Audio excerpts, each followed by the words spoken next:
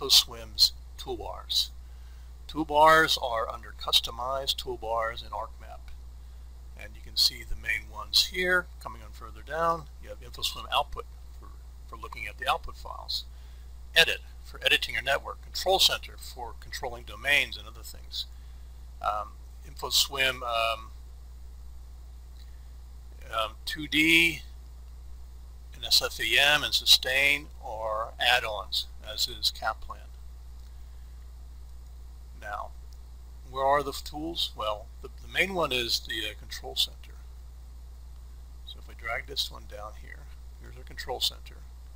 It tells us what scenario we're using. What's the active scenario? What are we looking at on the screen?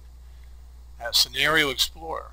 It has Edit Active Scenario. Dataset Manager. All this has to do with the scenarios. Database Editor for looking at the data. Report Manager for looking at the output. Output Statistics for looking at the statistical outputs for like a continuous simulation. Create Profile Plot for looking at the profile plot of the input. Query Report for making queries and either looking at the input data or the output data. Now we come down here to Project Preferences, for which it defines your project. Output Units, you can have various outputs in the model.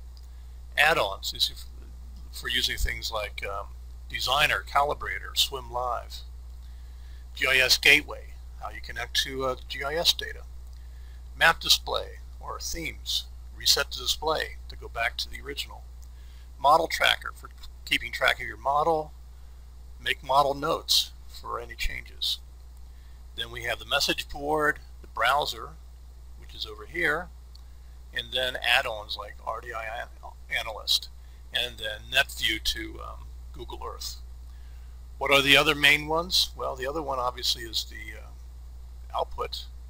The outputs, this is the Run Manager. Tells you whether you're using standard or one of the other scenarios, what the time is of the output, and what the day is of the output. And here's your little video controls here.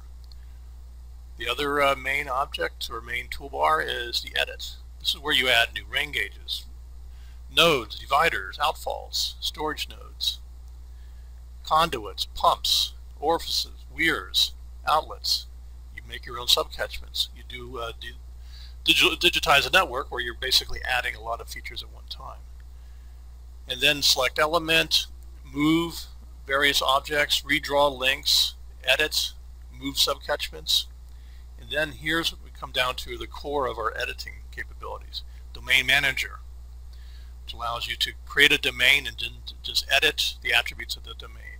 And here's the things that go with that. So all these icons that have like a face of a man, they're the manager. So you have Domain Manager, you have Facility Manager, you have Run Manager, you have Output Unit Manager, you have Extension Manager. So all the faces of either a woman or a man or the managers. Facility Manager for allowing different active or inactive elements. And tools connected with the facility. And then Activate All, Activate Domain. Edit Selection, Edit Domain.